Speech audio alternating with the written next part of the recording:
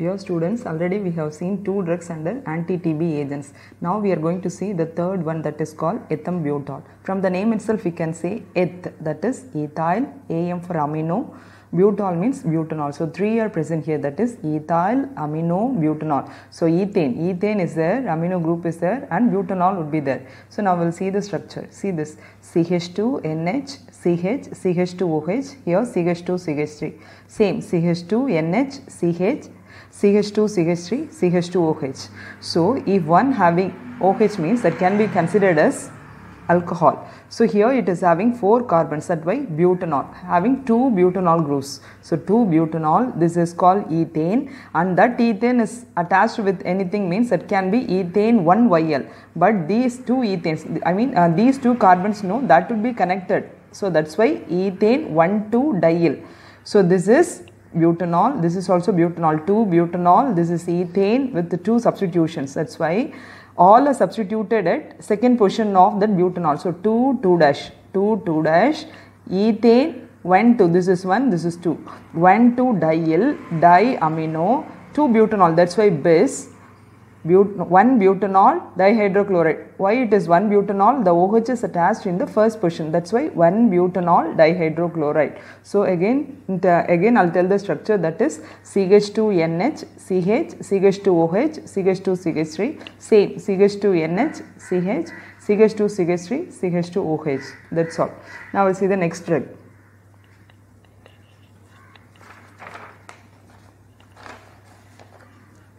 The next drug is pyrazinamde.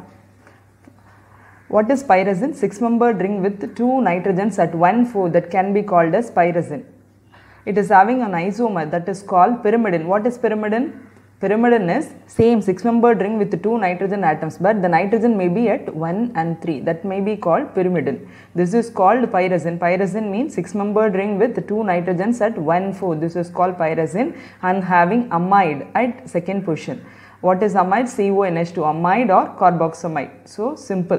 Pyrazinamide means pyrazine nucleus with amide in second position. This is called pyrazinamide. That's why chemical name is pyrazine 2-carboxamide. Now we'll see the next drug, that is PASA. PASA means para-amino salicylic acid, otherwise PAS. PASA means para-amino salicylic acid or PAS. What is salicylic acid? Benzene ring with the COOH, and in ortho position we have OH, that can be called salicylic acid. It is chemically called, according to benzoic acid, OH is attached in ortho position. So this is orthohydroxybenzoic acid. What is salicylic acid? That is orthohydroxybenzoic acid. Now this is para-amino salicylic acid. So in the salicylic acid nucleus, para position, there may be substitution of amino group. That's all. So same, what is that? Same salicylic acid, in para position we have NH2, that can be called para-amino salicylic acid. So we can write the chemical name according to parent, benzoic acid. This is benzoic acid. Benzene ring with COOH can be called benzoic acid. So how it can be written? In second position we have hydroxy group, and in fourth position we have amino group. According to alphabetical order, which will come first? Amino will come first. That's why 4-amino 2-hydroxybenzoic acid. This is called PASA, that is para-amino salicylic acid. What is the structure for that? Benzene ring, COOH, and in second position we have OH, and in fourth position we have NH2. Now we will see the synthesis of PASA. 2 methods are there to synthesize this one. So we will see the first one. The parent would be, what is it? Meta-nitrophenol. This you all have known. This is called phenol. Benzene ring with OH can be called phenol. Here this is ortho, this is meta. So in meta position it is having nitro group. That's why it is called meta-nitrophenol. That meta-nitrophenol undergoes reduction.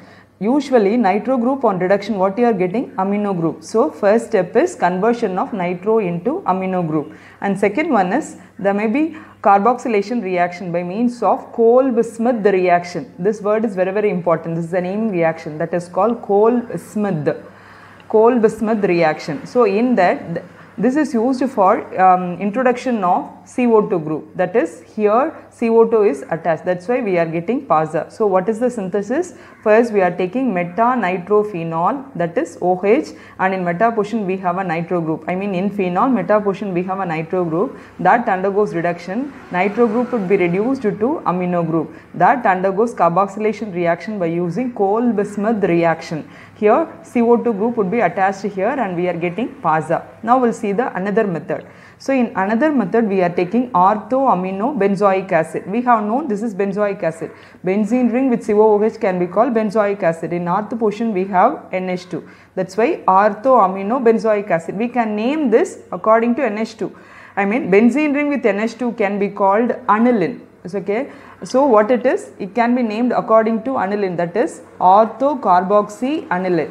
So two names it is having. One is orthoamino benzoic acid, that is according to benzoic acid.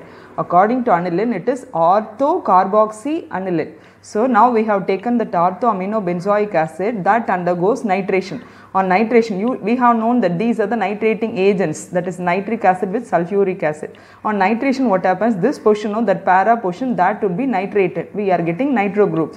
Then on reaction with NaNO2 and HCl, actually what would be the reaction of that? Aromatic nitro group on reaction with NaNO2 and HCl, what you are getting? What is the name of the reaction? That is called diazotization reaction.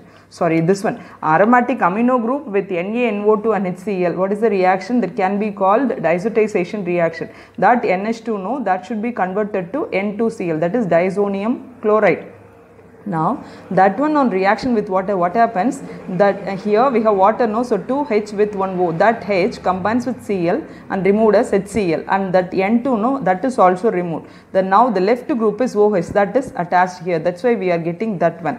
And now on reduction what happens here? That nitro group would be converted to amino group. That's why it is called, that's why it is called PASA, that is para-amino salicylic acid. So once again I will tell the reaction. So first we have taken orthoamino benzoic acid that undergoes nitration. This portion, no, that is nitrated, and that one undergoes diazonium reaction, that is by means of NaNO2 and HCl, that NH2 that would be converted to diazonium chloride, and on hydrolysis what happens? That HCl would be removed and N2 would be removed. In that portion we are getting OH, and the last step is reduction. On reduction that nitro group would be reduced to amino group. So we have seen two methods for synthesizing PASA. So here we have used meta-nitrophenol, undergoes reduction followed by carboxylation reaction, we are getting PASA. Here we have taken orthoamino benzoic acid. First step is nitration, diazotization, hydroxylation, reduction. So 4 steps: nitration, diazotization, hydroxylation and reduction, and finally we are getting PASA. Now we will see the next drug. That is called streptomycin. Streptomycin is an aminoglycoside antibiotic. Okay, here it is having 3 parts. You see the structure. So this one can be called N-methyl L-glucosamine. Listen, without that CH3NH, without that it can be called glucose. Without CH3 it can be called glucosamine.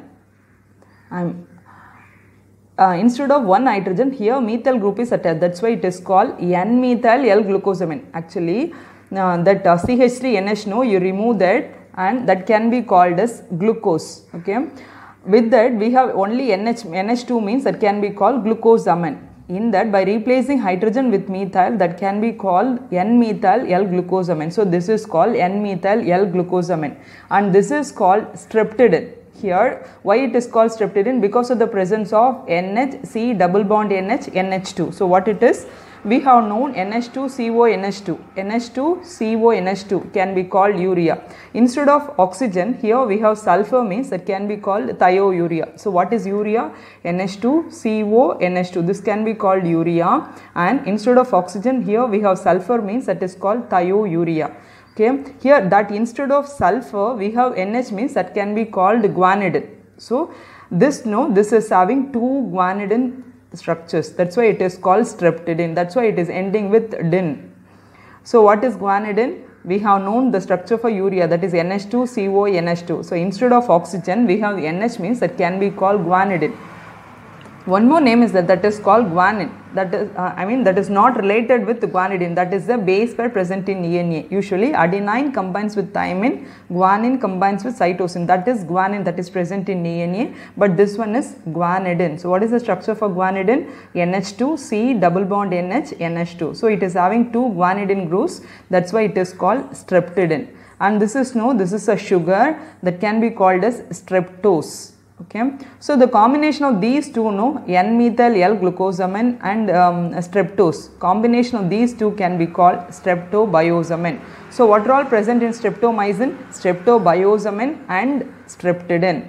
It is having 2 parts. One is streptobiosamine and another one is streptidine. What is present in streptobiosamine? N-methyl L-glucosamine and streptose. Now we'll see the hydrolysis reaction of streptomycin. Streptomycin on hydrolysis, what happens? We have known 2 parts, streptobiosamine and streptidine. The same thing, streptobiosamine and streptidine.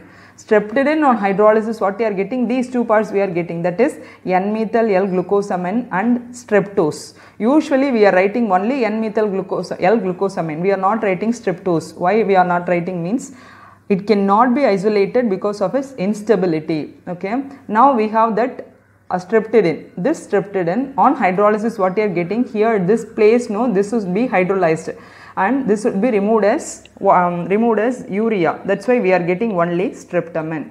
That's all about streptomycin. So what are all present in streptomycin? It is having 2 parts. One is streptobiosamine and streptidine. Streptobiosamine having 2 parts. One is N-methyl L-glucosamine. Another one is streptose. Why it is called N-methyl L-glucosamine? Without CH3NH it can be called glucose. If we are adding only NH2 means that is called glucosamine. By replacing H with CH3 it can be called N-methyl because that methyl is attached with the nitrogen. That's why N-methyl L-glucosamine. Okay. Now we'll see the last drug, cycloserine.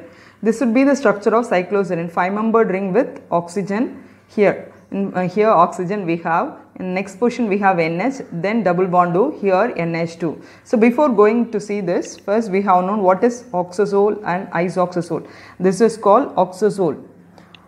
Oxazole means oxa-aza. It is having 2 heteroatoms, that is oxygen and nitrogen. At 1,3 means that can be called oxazole. If there may be absence of 1 bond means that can be called oxazolin. Absence of 2 bonds means that can be called oxazolidine. So what is oxazole? Oxazole means 5-membered ring with 2 heteroatoms, oxygen and nitrogen. At 1,3 can be called oxazole. If they are at 1,2, that can be called isoxazole. This can be called isoxazole. So without 1 bond, isoxazolin. Without 2 bonds, isoxazolidine. So if it is ending with zolin, there may be absence of 1 bond. If it is ending with zolidine, there may be absence of 2 bonds. So here, what is the nucleus? Here we are having isoxazolidine. So this is isoxazolidine. And if we are going to number this means we have to know the priority order for heteroatom. This would be the priority order O, S, N. Here we have 2 heteroatoms, only O and N. So in that 2, oxygen is getting higher priority. That's why this is 1, this is 2. So numbering would be from oxygen 1, 2, 3, 4, 5. What are all attached with isoxazolidine? 3rd position we have a ketone and in 4th position we have amino. So whenever we are having ketone, that should indicate a suffix called one, O-N-E, one. We can write it as isoxazolidine 3-one or 3-isoxazolidone, whatever we can write. So in 4th position we have amino group. So 4-amino 3-isoxazolidinone, otherwise 4-amino isoxazolidine 3-one we can write. So up to this I have completed anti-tubercular agents.